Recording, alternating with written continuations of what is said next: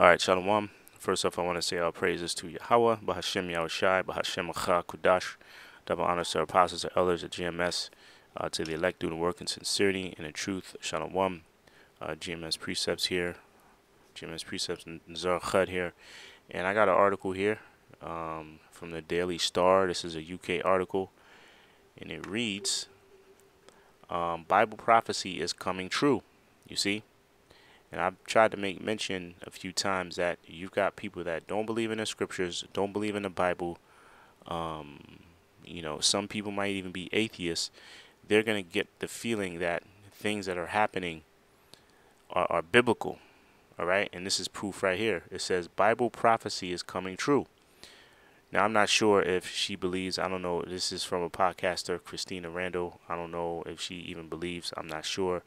Regardless of the fact, even if she does believe, you're gonna have people that don't believe in the Bible that see certain things happening, and they're gonna attribute it to the scriptures or the Bible or it being of the Most High. If there's like a certain catastrophe or whatever, they're gonna be like, man, this is of the most. This is of God. They might not see this is the Most High, right? They're like, well, this is God. This is like, is the apocalypse or something to that effect, right?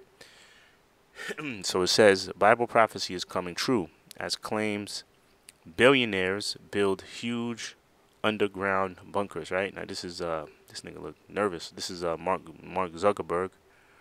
I think he was. This might be a recent picture of him being grilled by the Senate or whatever. I'm not sure when this was taken. Regardless. It says Facebook boss Mark Zuckerberg is the latest billionaire to build a bomb-proof bunker. As podcaster Christina Randall claimed, some of the world's richest appear to be fulfilling biblical prophecy. Now, why is he building a bomb-proof bunker? You see? Does he know something that the average person doesn't know, right? And you got movies, a lot of these movies now that are coming out are like biblical apocalyptic ending type of movies, like the ones that's always reference. That was recently, I think it's still on Netflix, but it was produced by the Obamas. Leave the World Behind. They had a scene in there where they had a bunker. A house had a bunker in the basement. So what are these well-off, rich, billionaires, what do they know that the average person doesn't know? Why would you spend millions? It's going to go into how much you spend. Why would you spend millions of dollars on a bunker? You see? Right? It's saying Mark Zuckerberg's bomb-proof Hawaii lair is completely self-sufficient, right? So let's read a little bit of this. Right? And it doesn't matter how many bunkers. I'm going to go to the precept I have. So it says some of the richest men on earth are building doomsday bunkers, and a move that was predicted in the last and most dramatic book of the Bible, according to a leading podcaster. It has recently emerged that Facebook boss Mark Zuckerberg,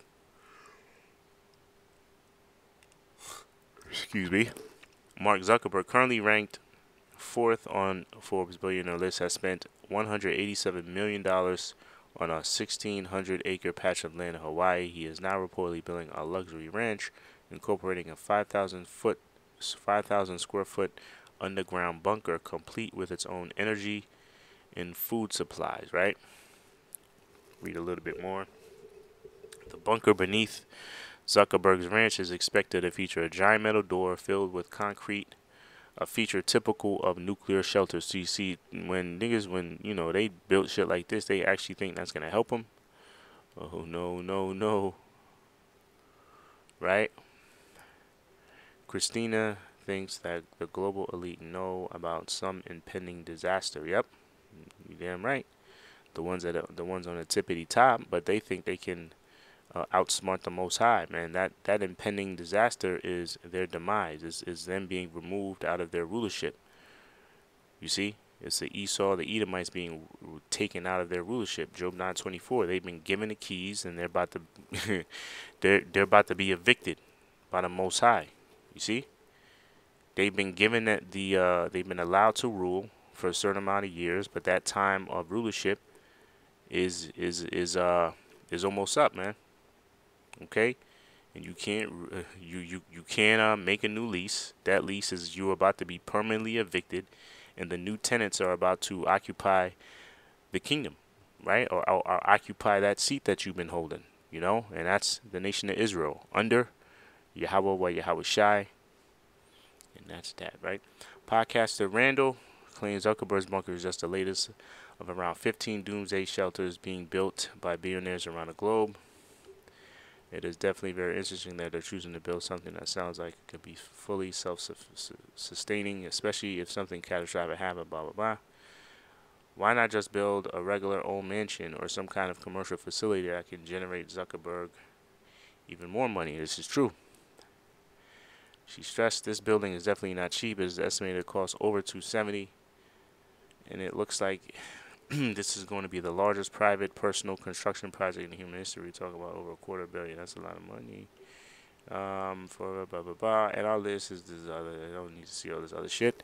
So that's pretty much it. But now, of course, scripture that might come to a lot of brothers' mind is Amos. You see, Amos 9:1. It says, right? This is Amos, right? It says Amos 9:1, and look at the title here.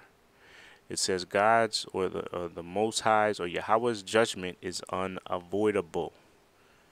You see, so you got Edomites such as himself, and he's a peon. He's low on a totem pole compared to the real leaders. They think they can avoid their judgment, right?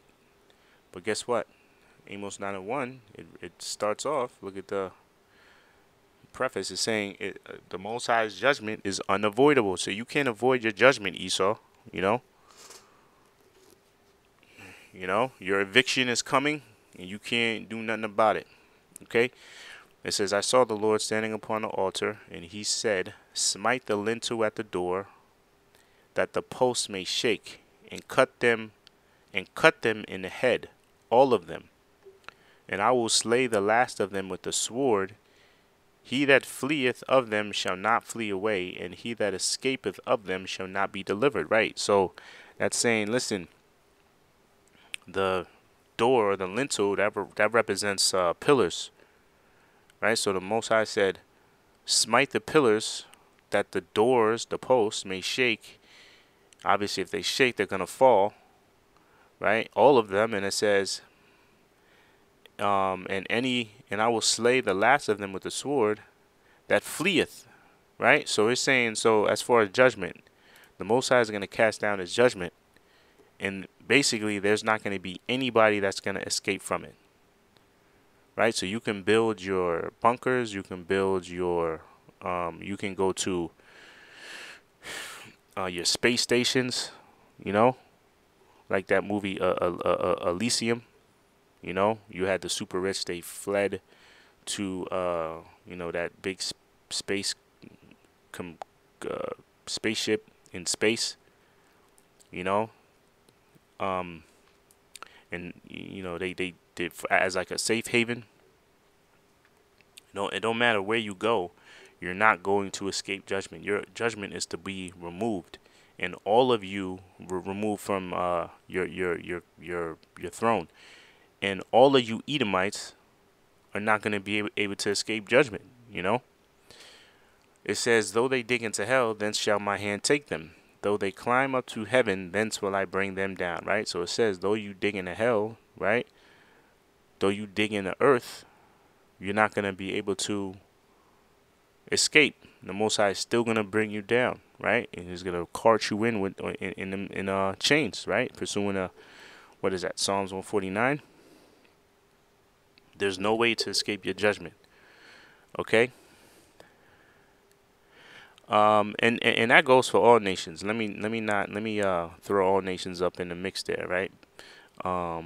That also goes for Jake, man. Jake that thinks that you can buy your way into, if you align yourself with Esau, okay, and try to do what he says, and he'll save you or deliver you. That's not gonna happen, right? The Most High is gonna the Most High is gonna get you too. You 2/3. You know. It says, and though they hide themselves in the top of Carmel, I will search and take them out thence. And though they be hid from my sight in the bottom of the sea, thence will I command the serpent, and he shall bite them. Meaning what? There's not going to be one place on planet Earth that you're going to be able to escape. Okay? It says, though they dig in it says, though in the top of Carmel, I'll take them out thence, and though they be hid from my sight in the bottom of the sea, and we know, you can only go so far in the sea, in the ocean, before the pressure doesn't allow you to go any deeper, right? So basically, you're trapped, man. Ain't no way you can go. When it's like a cat that is, cats are good. They're known for getting rid of mice in an apartment or a house. If a cat's there, there's no way that rat or mice or mice can go. They're like a damn Terminator, man. And that's what, in the spirit, that's what the Most High is going to allow his son to be, as well as his elect. We're going to be spiritual Terminators. And you are going to get, as well as the angels are going to get down too. Okay? And you will be removed from your seat. Okay? So it don't matter how much bunkers you might have or build. This dude's spending over 200. It says totaling. He's building a bunker and then a ranch on top of it, totaling over $250 million. All going to waste. Oh well, this damn devil. He's probably doing something too. It don't matter. Yeah, Jeff Bezos spent. Yeah, it says Zuckerberg is not the only one spending millions on what appears to be a way out of the if the world ends. Jeff Bezos spent $147 million when he bought 2 mansions on Indian Creek Island in Florida, the smaller Hawaiian island of Lanai, or Lanai, whatever, which is off the coast of Maui, is now almost completely owned by billionaire Larry Ellison. New Zealand, which is definitely considered to be an ideal place to wait out the apocalypse, is now full of bunkers for tech elitists. You see, so all these elitists, man, they're putting all their money. They see what's going on, man. They know something that the average peon doesn't know, right? But guess what? The elect know something that you damn elitists don't know. There's no escaping. Judgment from the Most High. That'd be the title. Judgment from the Most High is unavoidable. You see? Alright, so I'll leave it at that. Lord willing, brothers and sisters, were edified. Until the next show. Shalom.